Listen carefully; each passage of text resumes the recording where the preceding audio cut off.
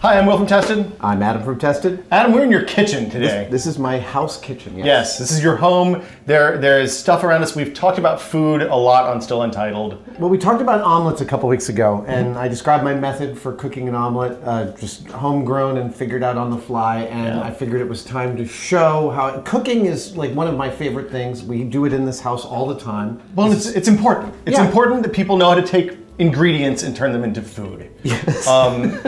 So let's just jump right into it and let's talk about what we're gonna make, and we'll turn around and come over here and prep. Yes. Okay, Adam, let's talk about ingredients. Okay.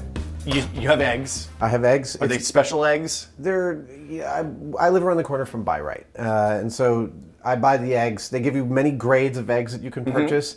You know, and honestly, when you start to look into how chickens are produced, like their beaks get clipped and their wings get clipped, and they get chained to the ground, they get put into hard labor, whatever it is. Yeah. And on the chart at Buy Right, there's like this way at the bottom is chickens that look like chickens, live like you imagine chickens should live, and lay eggs in a happy pasture. Those are the eggs that we buy. So it's a chicken with a big smiley face. Yeah, exactly. Okay, very good.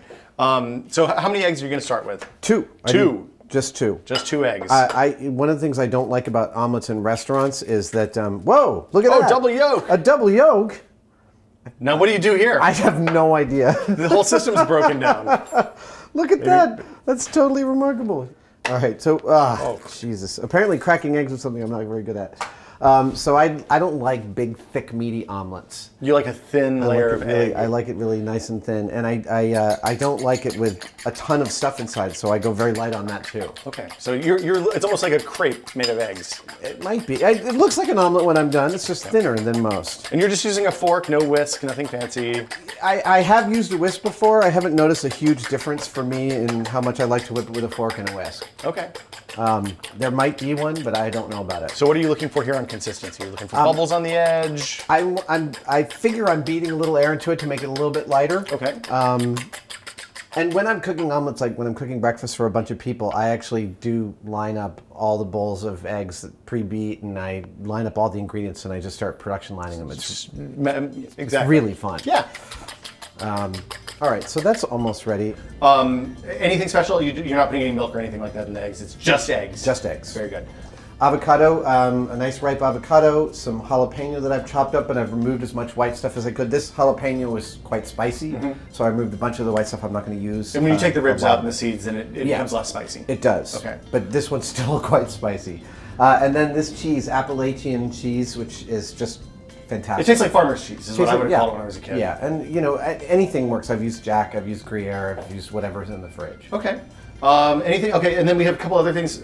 Cayenne cayenne pepper, and then this stuff, which is available everywhere in the Mission, Buffalo salsa chipotle, and I love this stuff. It's like Mexican grocery. You go and it'll be on the wall of sauces. And it's like 99 cents. Fantastic. Okay, so let's get started. You have some butter back there. You're gonna. I do. That's a little more than I want. So it looks like about say 2/3 of a tablespoon.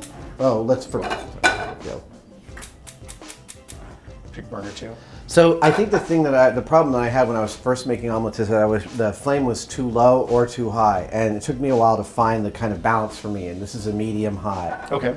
So looks like you're coating the pan pretty well. Yeah. Letting the butter all the way on. It's going to foam up a little bit, I guess. It is, but now I'm pretty much ready to start. So here we go. And this is the thing that I just saw on the Bourdain thing. It's like in the cookbooks, it says lift up the sides and let egg run underneath. It sounds like a kind of a dainty procedure, but so I've started a little early, so the pan's still a little cool. Not quite hot enough. But you know, I was watching the chef in the background. He was just doing this, almost like beating the hell out of it. And that totally gave me a different way of thinking about it, and it makes this whole process much faster. So now, just a little bit. Now I think I'm ready. And so it looks like you're waiting until the eggs are probably half cooked. Until it doesn't move a ton. They're still wet in the middle, and that's on purpose. I like the middle of the omelet to be wet. I don't want it to be too dry. And not too much cheese. Like people put too much cheese, too much meat in their omelets. Everyone puts too much meat in their omelets. It drives me crazy. So then, and this is born, I put in these thin slices of avocado instead of chunks, and this was born out of me forgetting to slice an avocado before I was making an omelet. So it's almost like little scoops. It is, but it works really nicely because they blend in with the egg much better rather than being these chunky difference in texture.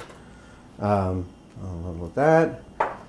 And then, okay, here we go. Sauce before or after? What's that? Sauce after? After. Oh, okay. There we go. See how I move my whole body during the flip that's there? a complete, it's a full Adam bounce. Yeah, for some reason that's the only way I can do it. It's a level of infectious enthusiasm. I didn't notice I did that until a house guest said it, but it turns out to be. And you've got the outside just nice and just really light brown. I wish I didn't get it brown. I like them when they're not. Oh, you're like, okay. That's something I don't know how to control very well.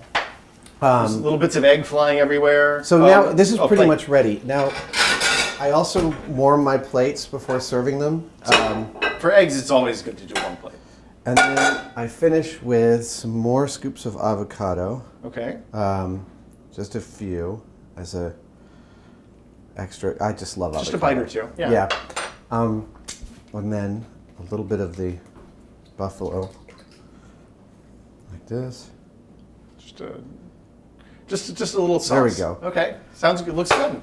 And that's it. Now, so I guess we should have somebody taste it and see how you did. yes, we should. Nice segue, because now it's time for the reveal. This is Traci de Jardins, my friend, and she is going to try this omelet with me. You have to try it with me. I will, totally, totally. Oh, I took too big a bite. No dainty bites here. I like it. Yeah? Awesome.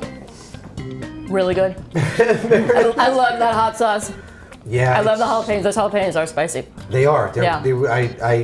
I got it from the video of you where you said they're all different, and I was like, oh, what a relief! Oh yeah, you have to taste. Different. You have to taste every one. I mean, when I'm doing salsas, I always taste the peppers before I use them. I didn't know that until I watched your video, and then I was like, Yeah. okay, so I tasted this one, and that judged how much I was going to use. The cheese is great. It melts really nicely in there. It gives a nice texture inside and kind of holds the whole thing together. And it doesn't require a lot. Just No. that tiny amount that I use. That's what I love about this. Looks great. Very nice. Now, obviously, I have a lot of questions because I have no formal training at this, just a lot of information in the world. Tell me what you think about what I was doing and some of the questions I might have. Well, maybe I should just show you. Okay, perfect. By all means. Yeah. I'm gonna have another bite. Okay. All right, Traci. So where are we starting? Well, we're gonna start with the eggs. Okay. I love duck eggs, particularly fried eggs. I love duck eggs. I actually have never made an omelet with them, so this is the first go on this. Okay. So we're going to see how that works out. And you told me before, omelets aren't your thing. No, omelets are definitely not my thing. Brunch is like a dirty word in my world. So I don't, I've never really cooked a brunch, so I've never done omelets like on a repetitious basis like everything else I've done cooking. Okay. So they're not my area of expertise. But still, you can give me some instruction as to some of the questions. I'm super picky about how eggs are cooked in general. So I'll, as we walk through this, I'll let you know what my little idiosyncrasies are. Please. All right. Okay, I've got these great duck eggs here, and I'm gonna use 3 of them. It's gonna be a hefty omelet. We'll see if you take objection to the heft of it or not. I don't think I've ever had duck eggs before. Oh, just wait. I mean, this looks like the same size as a chicken egg, pretty much. It looks like extra large, yeah. Yeah. Okay, so I use a whisk, for no reason other than it's a little bit more efficient than a fork. I like the eggs really well emulsified. You don't want little bits of striated egg white in the finished product, so nice homogeneous before we start. Is that because of the duck egg, or is that just in general? That's just in general. Okay. I don't like to see the little bits of white in there in the finished product. I don't salt it before, which most things, I would season before. Eggs break down really quickly, so you put the salt in there, it kind of messes with them. I like a good amount of butter. That's the restaurant, right? Yeah, butter makes everything better. That is a good amount of butter. Yeah, that's a good amount of butter. So what I'm looking for here is more like the slow cook scramble, a more homogenized in product, so that you don't sort of have those kind of hard cooked bits in there. Right. I'm with you on the browning thing. I will do my very best to not brown this egg. I don't like the flavor of the brown browned egg. I find it's hit or miss for me. Sometimes I'll do 3 in a row where they're all perfect and no browning at all. But if I like lapse my attention for a second, yeah, it's just controlling your temperature. And it'll go really quickly, right? If Yeah. you start to go, Yeah. if you start to get too hot. Yep, that's exactly right. So I'm not really, this is going to kind of, the butter will sort of melt in there, so it doesn't necessarily have to all be melted by the time you start. It will, it'll work, because I'm going to work these a little bit more, like the slow cooked scramble. So you kind of incorporate the butter and bring Yeah, up the curds as you go. exactly. Yep, Nice. and I keep those edges really nice and clean. Put my salt in now. And as far as toppings go, I don't use cheese. I'm sort of a purist. I go with French fiends herb, which is a mixture of chives, parsley, chervil, and tarragon. so what you're doing now looks a lot like the way I do the slow cooked scramble, which is stirring like a risotto. That's kind of what I'm doing, and then eventually I'm going to let it just kind of set up. So, but right now I am incorporating that cooked egg into that center part. Right? Mm-hmm. And you have enough egg to cover the bottom of the pan, more than cover the bottom of the pan. Yeah, I mean, it's, I think if you're making individual omelets, maybe taking, using a smaller pan, I guess it would be a 6-inch skillet. Mm-hmm. But yeah, you want to get that surface area. And temperature, you want to control it. You can see it starting to adhere to the bottom there. Mm-hmm. And I'm still working it back into itself. And you're controlling the temperature also by taking it off the Yeah, just because I don't know your stove that well, so it's easy for me to just pull it off. Mm-hmm. And now I'm going to let it set. So I've got a good amount of cooked in there, and I'm going to turn it down to keep it from browning. Okay. So the browning isn't necessarily a function of time as much as temperature. Yeah. Okay. Yeah. I mean, relationship, definitely. And I'm going to start playing with these little edges here. So you don't get any of the little lacy filigree? Right, yeah. I'm a little idiosyncratic about that. Those guys fly up all around the kitchen when you flip the omelet, right? And unfortunately, the one that I made had a ton of them, and I don't usually. Sure, it's okay. I swear. It's okay. It's a lot of pressure. Yeah, it is. I'm used to doing things on camera, but not cooking. Yeah. So it's slowly setting up. Yeah, and that's where, I mean, it's sort of like the frittata thing where you just really want to like let it go slow. I could, I mean, it could be going faster than this, but I'm going to err on the side of caution to try and avoid that browning. But that's also a big difference between home cooking and restaurant cooking, right? You can take your time at home cooking. Yeah, we're in such a hurry in the restaurant, forget it. You don't really have that. So I'm going to go ahead and flip my edge there, and then I'm going to flip my other edge. Oh, you're doing that. I do one of those. Wow, look at that. And I'm going to kind of hold it together here, and then I'm going to flip it the whole thing. So this is pretty, as you can see, pretty hefty. It's pretty liquid. Yeah. Nice. Come on, there we go. Okay, there we go. That's what I'm looking for. So I'm going to let that egg set on the bottom side, and so you don't have any little edges out there at all. I'm going to let the whole thing kind of set now. So is there a specific name for this type of flip as opposed to the half moon flip that I did? Or is this I don't know. This is the French way of doing it. Yeah, exactly. Now all of a sudden I want to try this one. Yeah, I'm much more interested in another one. It's a lovely omelet out. All right. And I'm kind of checking to see what's happening just inside there. Yeah, just making sure. It's not getting too cooked. Right. I can feel. May I? Yeah. All right. So I think we're good. A little bit of resistance, but not too much. All right. All right. I'm going to clean up those little bits there. Yeah, there we go.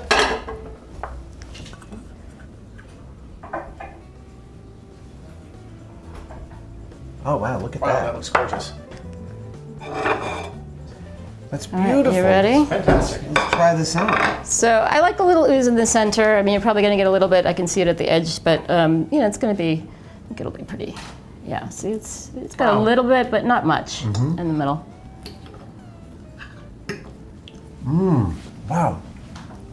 The texture is totally different. Not only from the cooking, but the duck eggs also super, super creamy. Rich, right? The Frenchy sort of, it's super rich without the cheese. I mean, the duck compensates for that. 2 tablespoons of butter go a long way.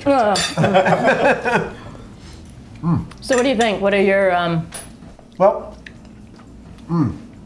So you don't get any of that browned flavor at all? None of that brown flavor at all. And that temperature control is a big deal. Like now I was always thinking of it as like I wasn't going fast enough. No, it's all about that, and obviously your volume of eggs that you're dealing with. I mean, that ended up being way bigger than I would normally make because 3 chicken eggs. But what is it? This is still way far away from that classic American diner omelet, which has got like a the head of some animal inside. Right, exactly. Well, it's got too much stuff in it too. Right, ham and bacon, peppers and onions and yeah. Watching you take your time is really instructive. Yeah, it's and I didn't do a perfect flip there. I mean, it's like I don't do this 100 times every day, but you can kind of the end product looked really beautiful anyway because I could just sort of rework it in the pan and then get it to flip over and let it set and. Well, I mean, I have to say, not understanding the eggs the way I figured out how to make an omelet, like I'm always wondering if I'm doing this thing wrong. Like, should I be using a whisk as opposed to a fork? And you're like, no, it doesn't really matter. No. So the texture is really shocking. I'm wondering how much of that is the preparation and how much is the duck egg? I think we should find out. Let's make a chicken egg omelet. Perfect. Coming Let's up. totally do it. All right.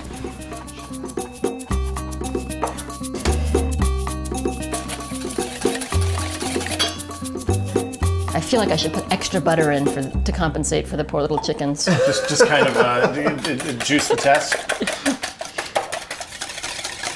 Really is shocking. I know the thing about restaurants using more butter than you'd ever use in your house, but there it is. That's more butter than I would ever use that much butter in my house. I try to use a lot of butter, but that was like, I feel guilty just looking at it. Well, you get really busted when you're doing cooking shows, because it is one of our tricks. But right. You can't, you do it on a camera and you're kind of, really? No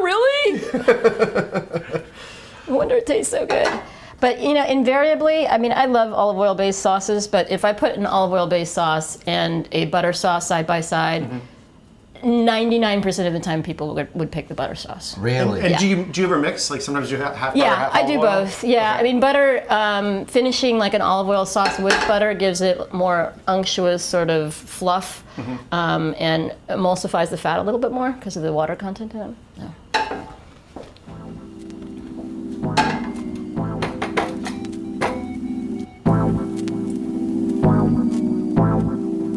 So then when you pull it off the heat, what are you just seeing the chunks forming too fast? Yeah, I'm just slowing it down because I want to try and get sort of, that emulsification happening. Like it's fairly homogeneous before I let it really set up. Okay.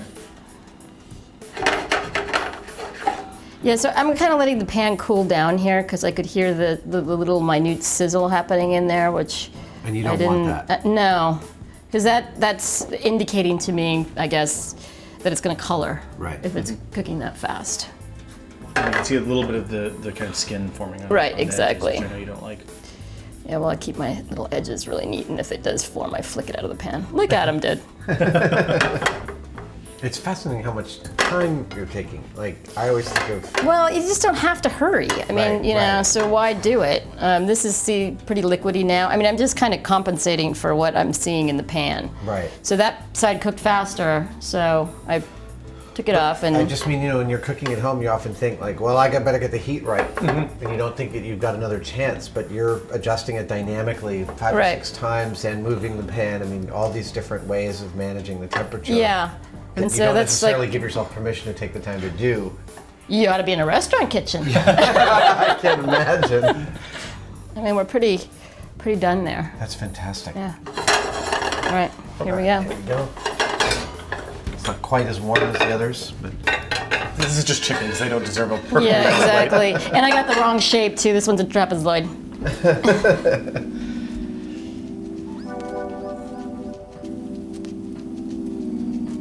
All right, taste test here. So you just salted the egg. Any specific kind of salt? I like to finish fried eggs or an omelet with a little bit of salt with more texture. So that's a fleur de sel. It's got a little more bite to it. I love Malden, which is the flaked salt, the really lacy, flaky stuff. So. Yep. All right. But kosher C or whatever if you can't get that. Right, yeah. I'm gonna taste this little mushy egg. Oh, wow. Okay, a whole bunch of it was the cooking method.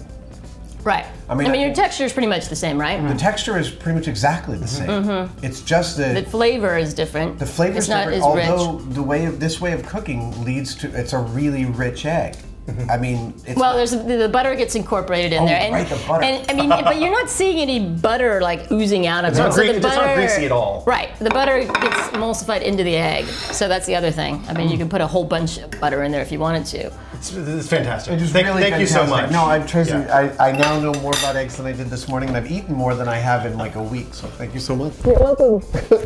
Awesome. Thanks, guys. I guess that'll do it for us then, and we'll be back with more fantastic. Bye, guys. Bye.